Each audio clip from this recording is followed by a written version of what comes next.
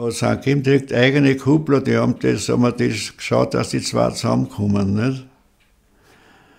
Das Kassen, der kriegt dann Kuppelpetz dann, wenn er es zusammenbringt, dass die zwei zusammenkommen. Und viele Liebesheiraten auch nicht. Früher sind ja mehr Kinder überall gewesen. Die Buben schauen müssen, dass sie nicht kriegen überhaupt, dass sie einen Anfang haben bei der Wirtschaft oder irgendwas. Kein Ding hat es ja nicht gegeben, dass die was gelernt gehabt hätten, einen Beruf oder was, die Bauernbuben, nicht? Sind auch, wo wir Buben waren, sind auch ins Tagwerk gegangen, dass was Zubesserung gehabt haben.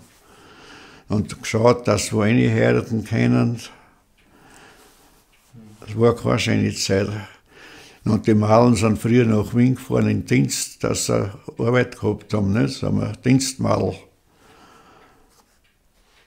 Dann viel weggezogen, weil sie dort keine Zukunft gesehen haben.